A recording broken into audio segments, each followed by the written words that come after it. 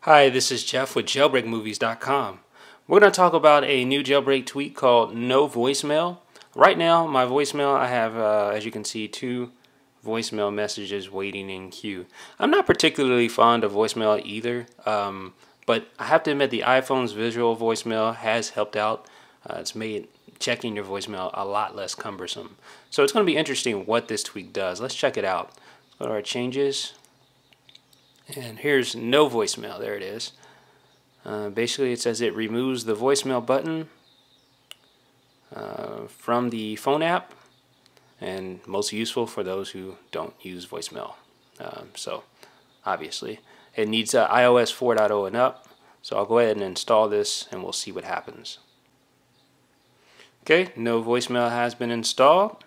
Let's check out our phone app, and look, there's no voicemail button.